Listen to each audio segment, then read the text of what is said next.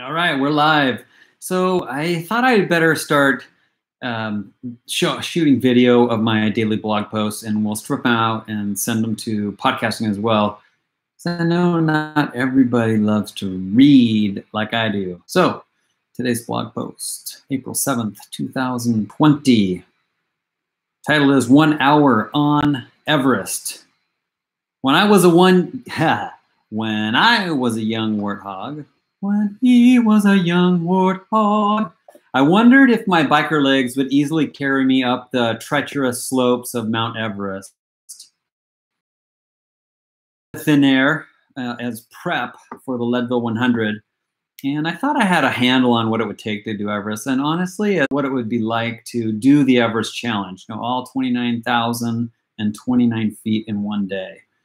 So I set out for a couple-hour ride. The first hour I did 2,800 feet. That's pretty easy to do around here.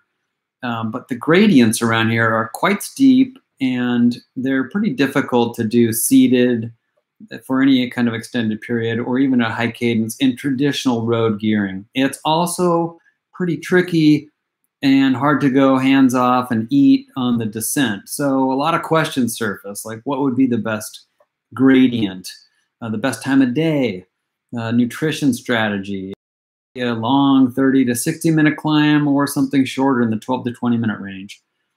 And where around here is a shaded climb or a climb that would have light wind all day long or even a favorable wind. How about that? And then of course, what gears to run.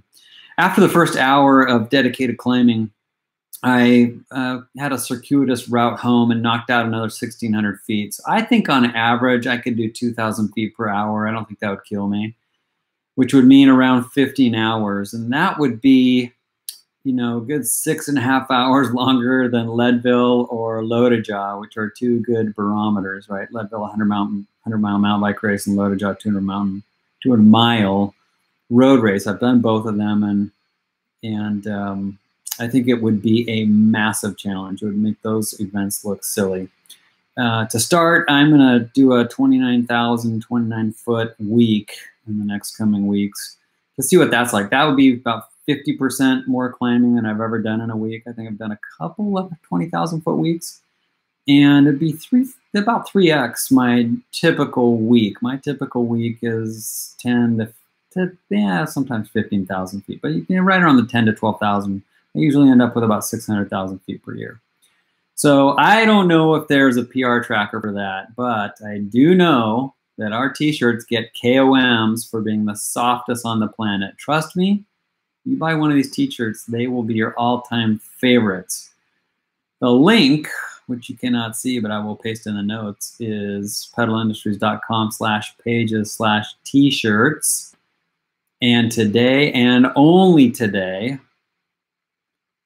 you buy one and get one free. So the code is one, the numeral 1 day. That's 4 digits, right? 1 DAY. And also my workout for today, weighed 164 pounds, did 50 pull-ups. I slept 7.75 hours, and you can follow me on Strava. And that is it for today. Make it a good one. See ya.